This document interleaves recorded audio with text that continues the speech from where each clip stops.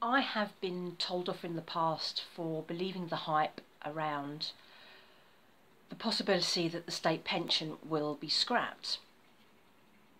And whilst I don't think they'll just take it away, because for people like me and people around my age who have an expectation of having a state pension because they've paid into their national insurance their entire working lives, I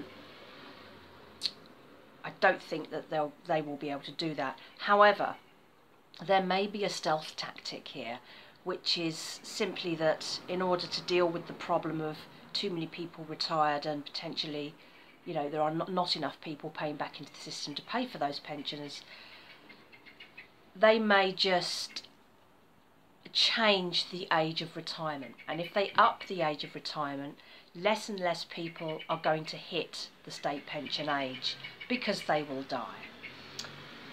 And in order to bridge the gap of whatever the age is that they want to retire, who wants to work until they're 75 years old?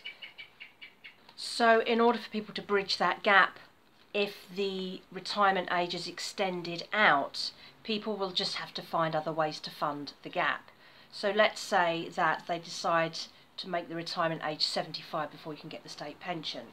If you still wanted to retire at 67, 69, 70, you didn't want to keep working into your 70s, you're going to have to find other ways to fund that. And that will be probably private pensions, investments, savings, whatever you can do, if you can do it. Not everybody can. A lot of people will still be reliant on hitting that state pension age before they can retire. And that kind of brings up another question for me, which is, am I going to run out of money? So the forecast for the state pension, which will be 2041, the pension system tells me that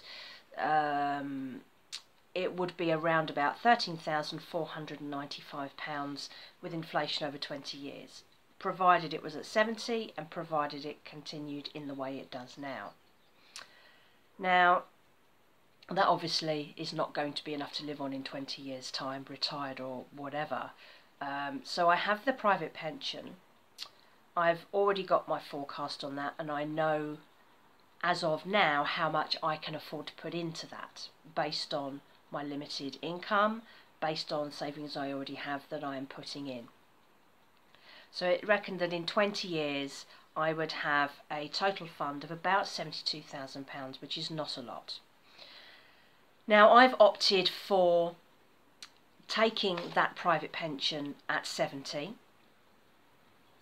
but not taking the 25% drawdown, and looking at that £72,000 fund, breaking it up into 20 years, and imagining that I hit the retirement age, I start withdrawing, and it stays at £72,000. Let's just give that as an example. And that would give me a total income per year of £3,620, which I could use to top up the state pension. Now, the reason I've decided not to take the 25% is because it's a small fund. I would like to get something from it, but I also need it to continue to earn so that I can string it out as long as possible, because that money is not a bottomless pit. So that would be £3,620 on top of what potentially would be the state pension of £13,495. I also have a stocks and shares ISA, which, based on what I'm putting in at the moment and based on what I can afford to put in over the same term of 20 years, because I'm treating it like an additional pension, I could potentially get a withdrawal of £2,650 a year, but the fund, what's left in the fund, will continue to earn, provided everything doesn't crash through the floor and the fund is there. I've also thought about earning. Can I still keep working after I hit 70? Now, I reckon I picked an arbitrary number of, could I earn £4,000 a year? Let's presume I don't want to do a manual job, a hard job. Maybe my health isn't so great. Could I continue to earn from doing surveys on my smartphone? Could I keep earning from other passive income, like other savings I have? Can I keep my bills really low?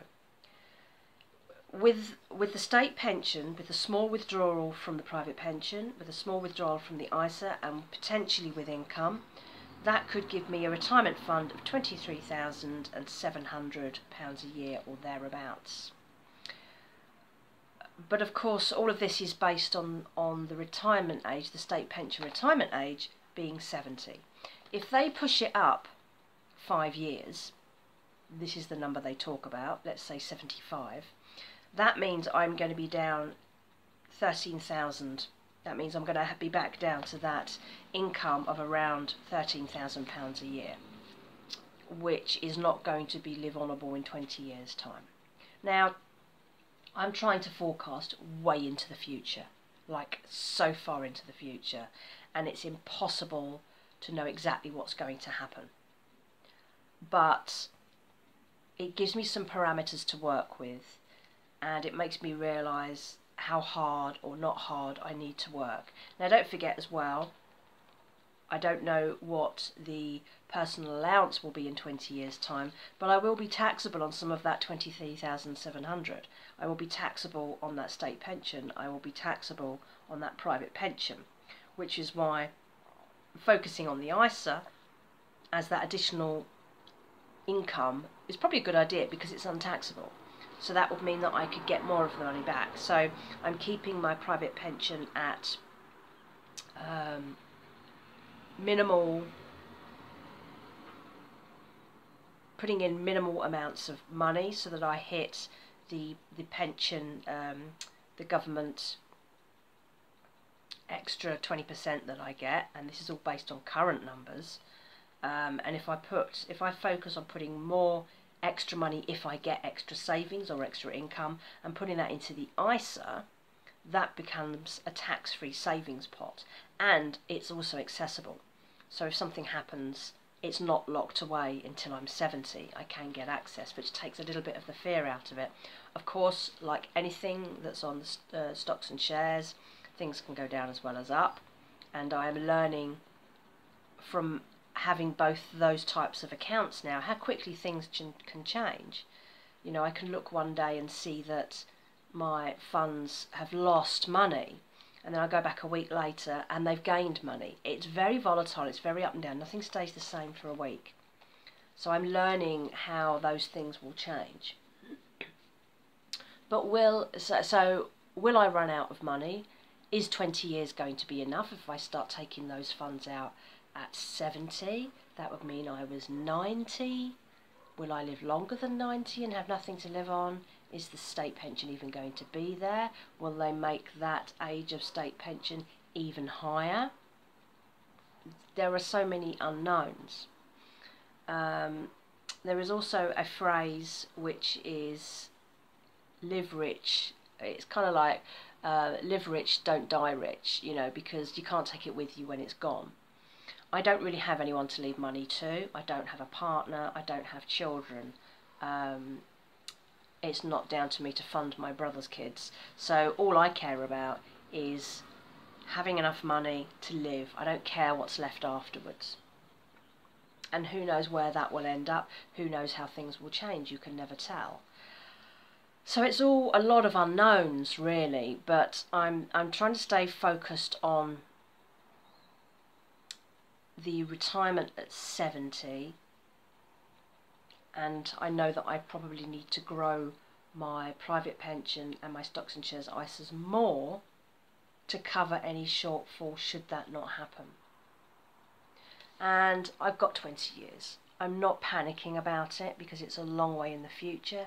Literally anything can happen, but it's always a good idea to just keep information in your sights for the future, because you never know what is going to change. Always remain flexible on how your plans might change. Who knows? I might not even hit retirement. If they keep raising the age, I might never get there. If something happens to me, I might not get there anyway. So it's very much a set of ifs and buts, and You can only plan for what you can plan for. But it's well worth keeping that in sight, that you cannot guarantee that you will get to what will 69, 70 and you're going to get a state pension, because they might increase that age and you're going to have to work even longer. Can you do that? Can you even do that? I was reading an article the other day that said the age of healthy working is about 63, and after that age people's health tends to go downhill to the point where they need more medical help and they can't work. And they say that there's this really scary financial gap between that age 63 and when people can start claiming, you know, state pensions and other pension pots, and they're not providing for this potential gap in the middle where they're too ill to work but they're too young to retire. So that's something else to consider. Can you bridge that gap? I think they said that the amount of money that people probably needed to bridge that gap was something like £35,000, and most people won't be allowing for that. So these are all other things that you need to keep considering for. The advice here is never take anything as a given. Plan for all eventualities if you can. And I'm going to try and do that with what I have available to me at the moment and what may be available to me in the future. But again, never assume anything until it actually happens, because you never know.